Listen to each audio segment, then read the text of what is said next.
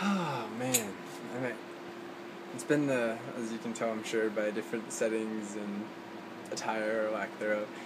It's been a while since I've covered the masculine, feminine dynamic, and I feel really pressed to not pressed, but I wanted to talk about one more masculine, traditionally seen as masculine energy, and one more traditionally seen as feminine energy. Because I didn't really talk about it before. I didn't actually know that much about it before. I've realized some things and figured out some things, so I wanted to share it. So in previous videos in this series, I talked about Leo being one of the masculine signs traditionally. And I don't just mean like masculine in the sense of fire and air, and then feminine being water and earth, but masculine in the sense of being a masculine entity, I said that, right, incarnating as a male, what energies are kind of wrapped up in this incarnation, and same goes for incarnating as a female, what energies go into being a female, and this is irrespective of sexual preferences, of orientations of stuff. This is pretty much just what gender you identify with, whether you're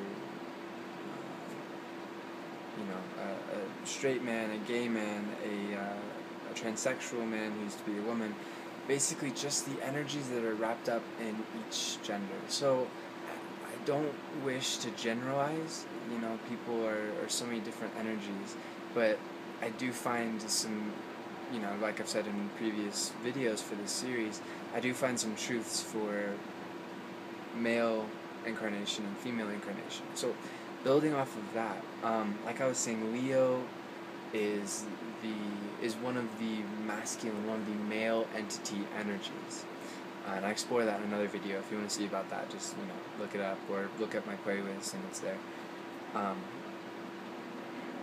The partner sign of Leo is Aquarius, and I find more and more with each day that women really do embody Aquarius energy as a female entity. Aquarius energy, and I'll build off of that. But in conjunction with that, I want to mention Cancer is one of the feminine energies, and the partner sign for that is Capricorn, ruled by Saturn. And looking at a natal chart, you look at Saturn to get a really good idea, it's an energy reading basically of a person's father and authority type figures in their lives. And so basically, to add to the list from before, masculine being Leo, Scorpio, Aries, I also would like to add Capricorn, and not just for fathers, but just in general, and I'll talk about why, from my perspective at least. And then women being Cancer, Libra, Taurus, and then adding Aquarius. So the reason I find this to be true is because my entire life, I swear, women have been more forward-thinking, progressive, into exploring and understanding the world in novel ways than men, and men to be very much more, into tried and true, realistic, into being more about what can be proven instead of the more theoretical parts of life. And I totally relate this to the Capricornian element in men, and I feel it as a man, and then the Aquarian element in women.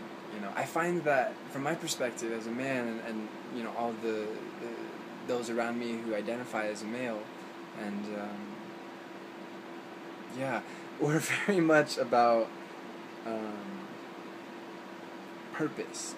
Very much about purpose in a realistic sense. We like to make sure that our work means something, that it's solid, that's going to contribute something to the whole. And I find that's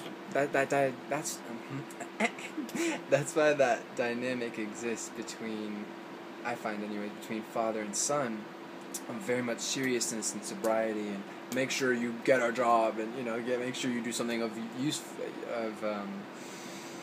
importance and usefulness, and something contributing to society because of that Capricornian element. That's all Capricorn, from the society bit to being productive and practical, You could also look at the element in males of fixing things and of building things. That's also traditionally, stereotypically male.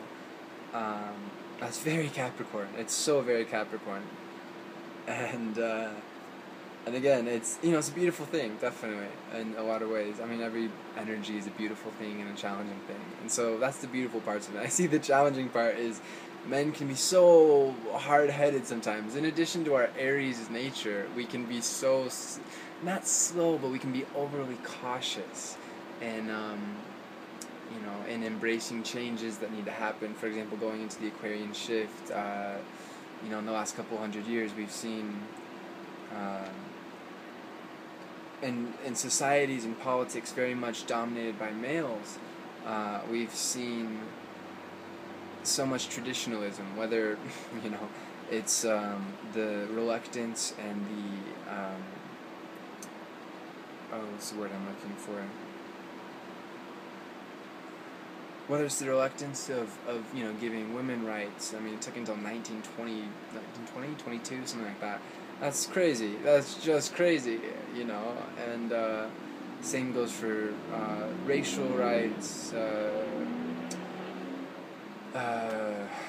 sexual orientation rights. I find that very much as the lower order, as the challenge for men Capricornian energies. And I think we can agree, so I hope we can agree that having a bit more feminine influence in our politics and society would be very much needed, because as we've shown, our track record, not just as men but as human beings, well, specifically we're talking about men here, so as men, we can be woefully slow in changing from tradition.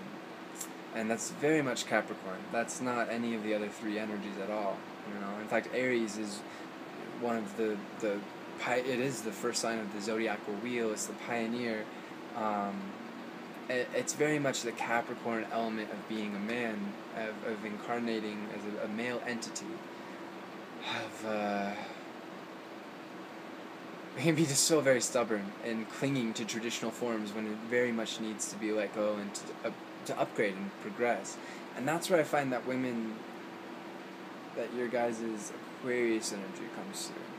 And is a very beautiful tonic to Capricorn. Capricorn and Aquarius are both ruled by Saturn. But Aquarius also has they have a good deal of Uranian energy, Uranus. And, according to astrological knowledge now, and my knowledge of astrology, I'm sure this will be changed in the future with the advent of, not advent, I don't know if I'm using that word right, but the discovery of new planets and yada yada yada. But Uranus only rules Aquarius, and actually I don't know if that'll change in the future, but it's my Aquarius speculating. We gotta focus on women's Aquarius.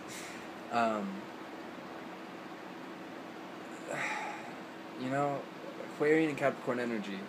Sometimes Aquarius can really, it's actually a hallmark of Aquarius, especially compared to Capricorn, to be able to understand trends, and to see the future, and to see where society is going and where it should go, and ideally where it should go, instead of, relying on tried and true methods, and also relying on tradition and, only what's been seen so far.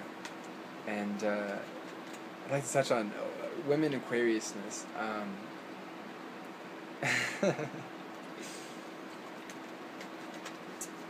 Aquarius is known for being crazy. That's the Uranus influence of eccentric. And I very much find that women infinitely much more than men, are very capable in the most beautiful way of letting their freak flag fly, of letting, of just being crazy and zany and giving themselves the freedom to just be an individual and original and do their thing. And I think that's why I've heard so much about going into this new age, into the age of Aquarius, of being the age of the goddess. Because although Aquarius is air, it's an air sign, it's masculine, I find it's very much wrapped up in being a female entity and incarnating as a female, or as a transgender male to female. If you have that feminine soul, if you will. I mean, and everyone has masculine and feminine, but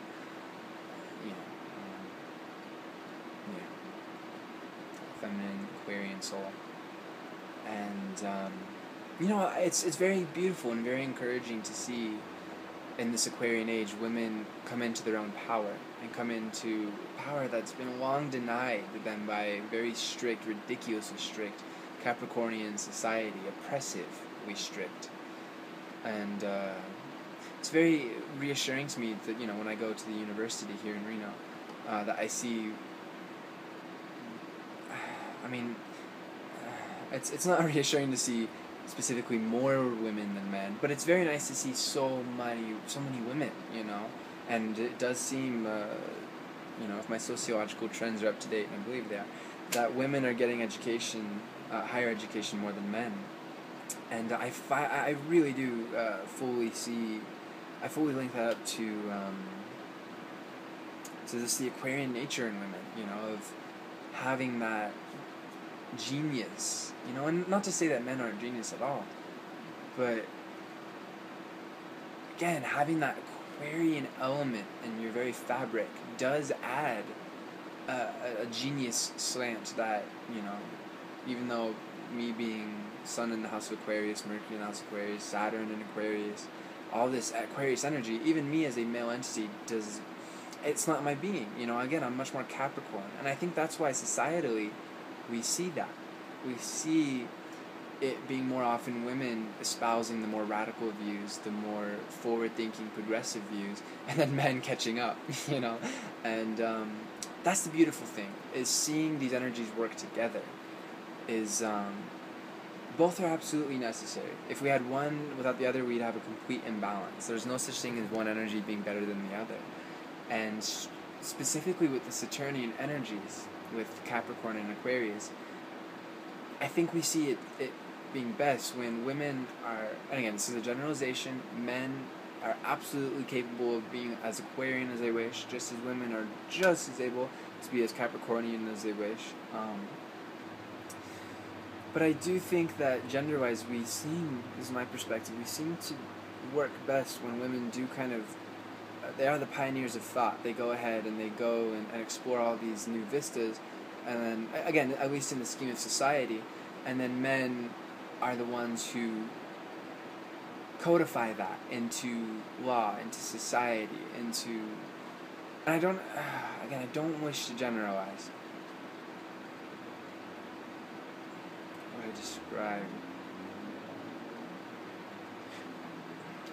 These aren't even literal examples. These are more figurative, of attitudes, if you will, Again, there are absolutely no limits on what anyone can achieve, and, how much of a channel we can be for energies. But again, like I was saying, and for men with our Capricornian mindset, to codify that into law, to find the most practical way forward, the most realistic way forward, and to Capricorn is society, it's reality, so basically it's an earth sign compared to Aquarian air, so incredible ideas from Aquarius, and manifestation, bringing it into everyday life with Capricorn. And again, this is a gross generalization, I cannot say that enough, of men and women. And ultimately, as we go into this Aquarian age, everyone's going to be of this Aquarian energy, of this goddess energy. And, women with Capricorn energies, with tons of Capricorn energies, are absolutely crucial. Again, everybody's crucial. Every role has its role to play. But as a very general gender characteristic, I find what I was saying to be true. And again, we're at our best when we work together, and we combine Aquarian ingenuity and genius with Capricornian reality and manifestation. Not getting too carried away with either. The last several millennia, we've certainly gotten carried away with the Capricorn at the expense of Aquarius. And we've had such horrible gender inequality. Women are the most, as one of my favorite teachers in high school said, women are the most discriminated against group in human history, and it's absolutely true in all society. Well, not all societies, but so many societies throughout the world, and even today there's discrimination against women. And I see that as, again, the Capricornian, lower order Capricornian element in men, but I see it as a necessary step to get over, a necessary challenge to overcome as we embrace the Aquarian age and embrace the Aquarius and ultimately the Capricorn and all of the energies in all of us, but especially Aquarius, considering it is the Aquarian age.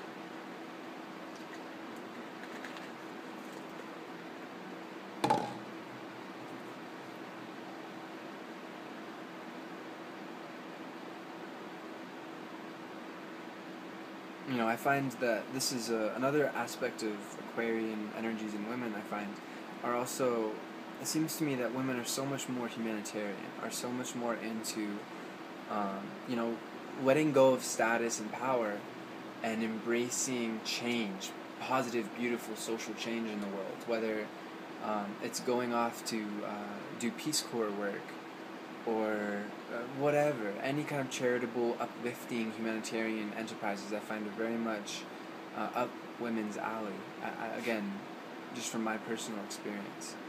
And I think that's a challenge for men to overcome and to embrace as well, definitely. Especially considering our past, is to let go of this need for status and power and hierarchy.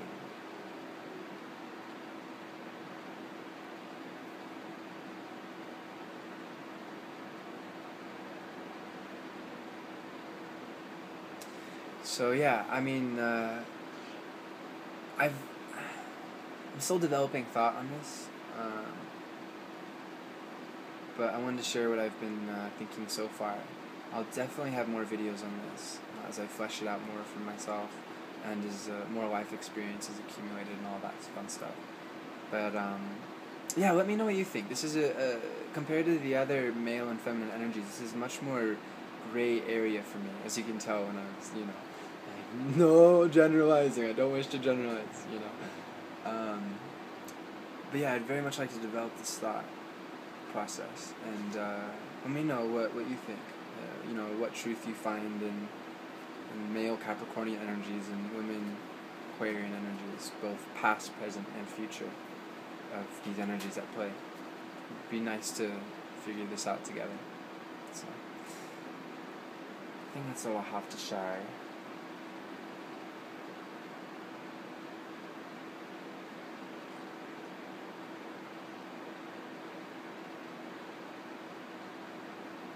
Yeah.